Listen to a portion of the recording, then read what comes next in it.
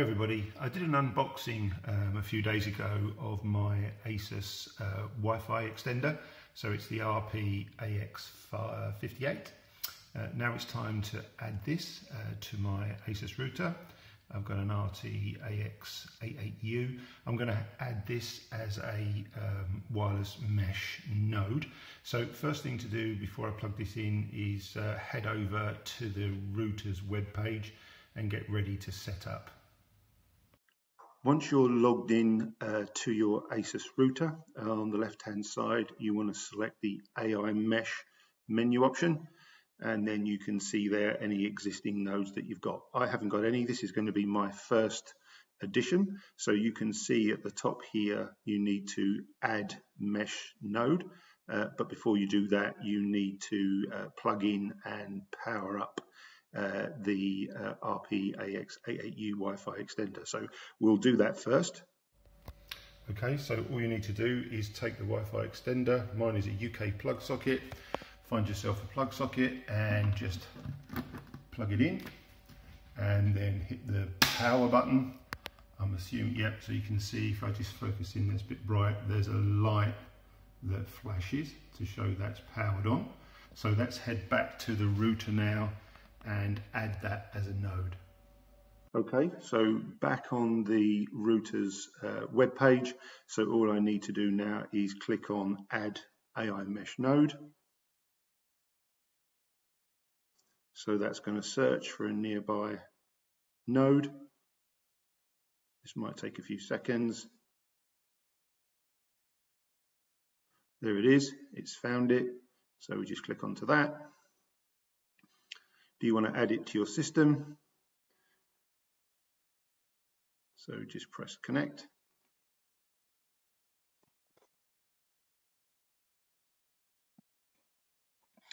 Okay, so that was successfully added.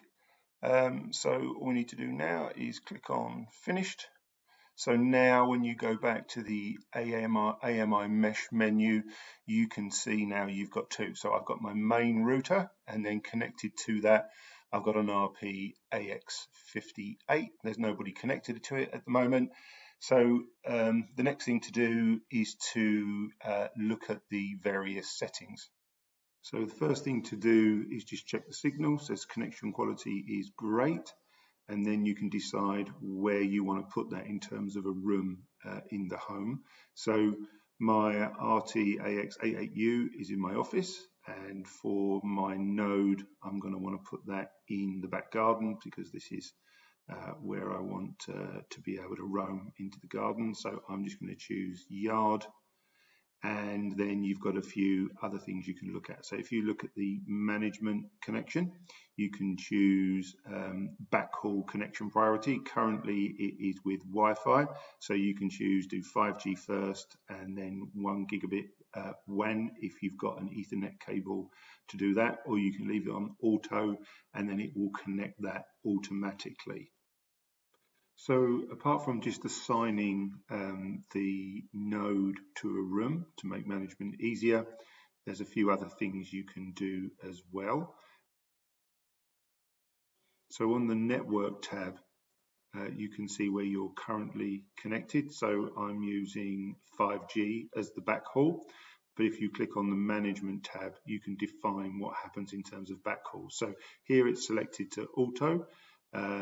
Mine's currently on 5G. If you have an Ethernet connection, you can use up to 1 gig Ethernet backhaul as well. There's a few other things you can do as well. You can enable various radios. So I've got my 2.4 and 5 gig on. I don't see why you wouldn't have those on. You can, once you've all set up, you can do a quick optimize. You can reboot the node, and you can remove the node. So you can also, if you want to, at the top here, under system settings, you can put this in permanent backhaul so that it wouldn't look for a 5G or a 2.4G backhaul. It would always do it by Ethernet, so that's only good if you've got that permanently on. And then you can see, if I just click on here, so we can see the network type that I'm connected to. So if you looked earlier under my management, I've got auto backhaul. So if I plug an Ethernet cable in now, that should, after a few seconds, click over to Ethernet. So let's give that a quick test. So as you can see, I've got an Ethernet port next to the position for my ASUS extender. So you can see it's changed from 5 gigahertz backhaul to 1 gigabit per second Ethernet. So I should get top speed. So that's it. It's added as a node. A fairly simple process. I'll do some speed tests in another video and see how it compares from connected to a mesh node or connected directly to the router. I hope that helps. If it does, please consider subscribing and maybe even hitting that notification bell so we see each other in the next video. Take care, everybody.